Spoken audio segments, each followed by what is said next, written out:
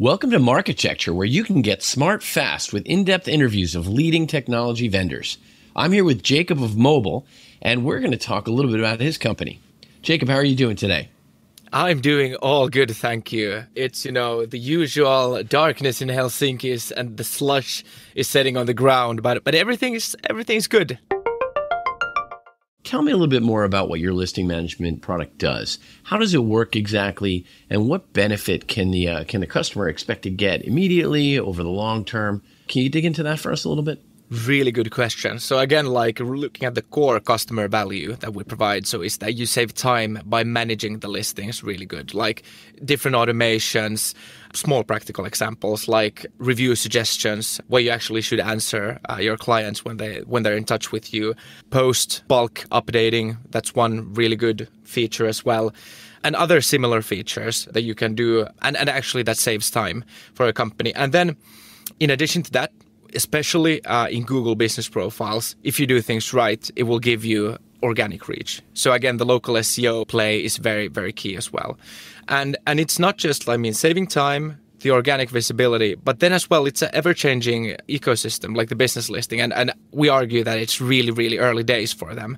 So again, we're as well educating our clients there. And one example is having our community with the customers where everyone can participate and ask different questions. Well, let me dive in a little bit to this business listing. So we're talking about basic business information. So location, name of the business. What else are we talking about? Hours, menus, prices. Do you bleed over into product listings where you actually have the inventory? And you mentioned something about posting that sounds a little bit more like social. So how much, you mentioned SEO, but how much of this bleeds into sort of the product listing area, the inventory, and the social areas as well? Could you go into that in a little more detail for us?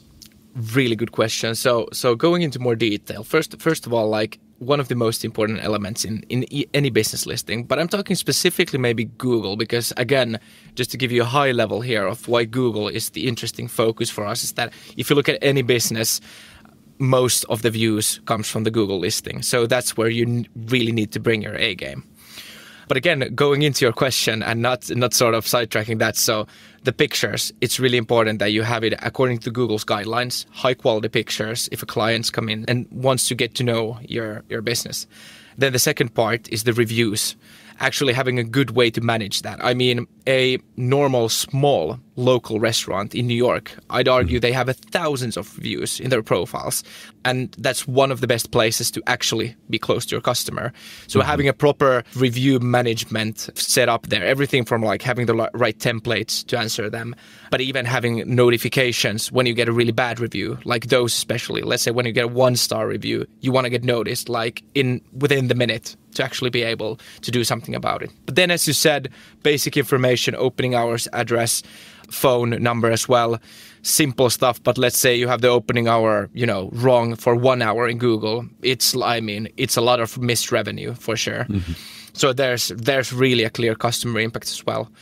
Then continuing on the features, as you said, posting a bit of more as a social element into the product, but there needs to be done systematically to maximize the local SEO and the organic reach for sure.